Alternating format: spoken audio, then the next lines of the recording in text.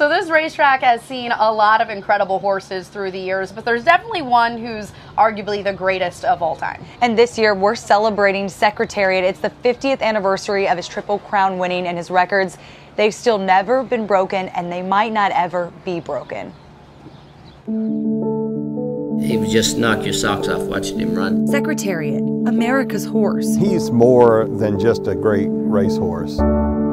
Secretariat, the Superhorse. All of the ingredients for greatness. Secretariat, Penny Chenery's horse. He had the intelligence and personal character. Okay, more like esteemed family member, as her son John Tweedy remembers it. She was his owner, but really he owned her.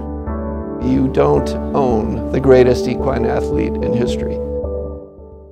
Secretariat has opened a 22-length lead.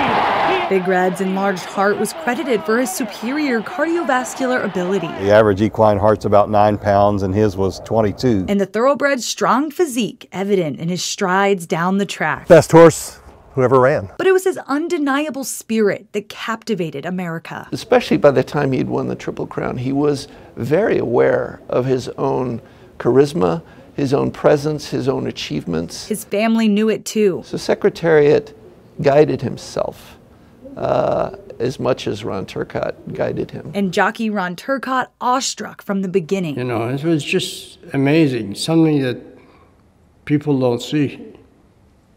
You know, and it was like a machine, really. The announcer, I heard him say, you know, Secretariat is moving now, he's 20 lengths in front.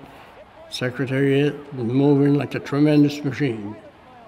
And that's exactly how he felt. Secretariat's legacy is marked in the sport's history books, but his story in the 1970s was something for everyone to celebrate. What people don't remember at the time, that was 1973. Watergate was just getting going. The Vietnam War was still going on. America was sort of looking for a hero. And I think Secretariat became a hero to a lot of people. America's hero. So what do the WDRB experts say?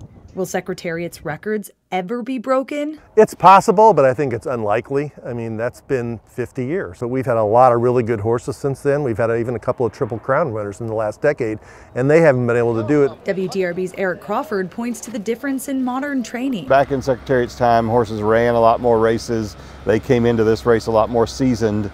Now they come in with maybe 5, 6 races that they've ever run. I'd be surprised if that mark gets broken.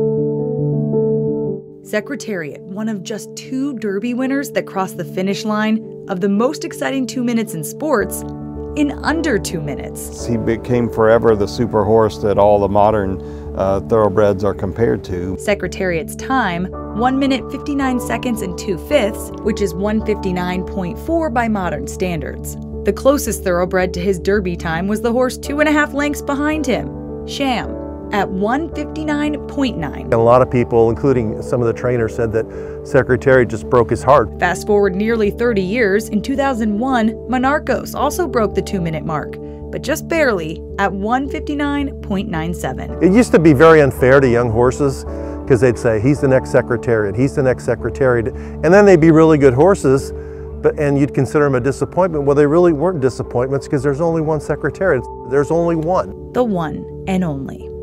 With photojournalist Frank Stamper, Monica Harkins, WDRB News. That's so cool. It's so true. There's really one and only. It is. And I love how his story, it's just so generational, right? Like everyone knows it. Our grandparents, our parents, us, our children, like his record's going to stay. And that's what this year at the Derby was all about, is making sure his memory is passed down from generation to generation. Absolutely. Love that story. Really cool.